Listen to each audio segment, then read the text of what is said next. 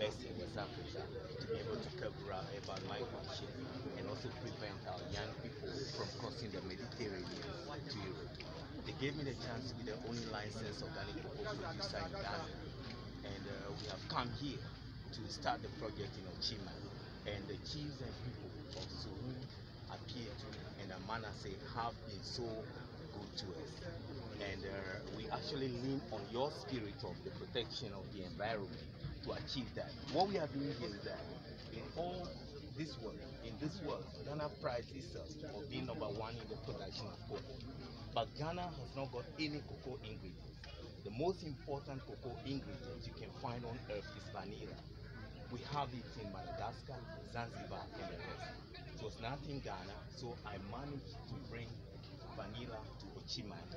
And 1 kilo of vanilla is 850 euros, but 1 kilo of one bag of cocoa is 475.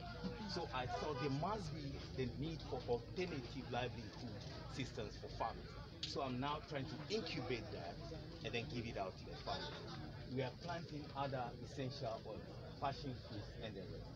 The idea is to have a proof of concept. So in December, we will start the chocolate processing company all behind here, and we will also start chocolate manufacturing.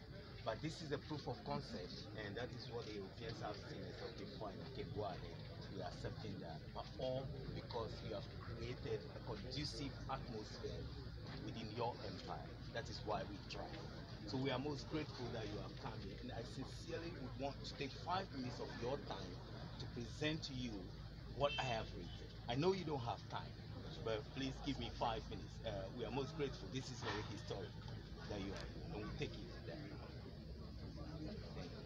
So I wouldn't want to, or would you want to see the fragrance, taste and have it? Okay. Okay, out.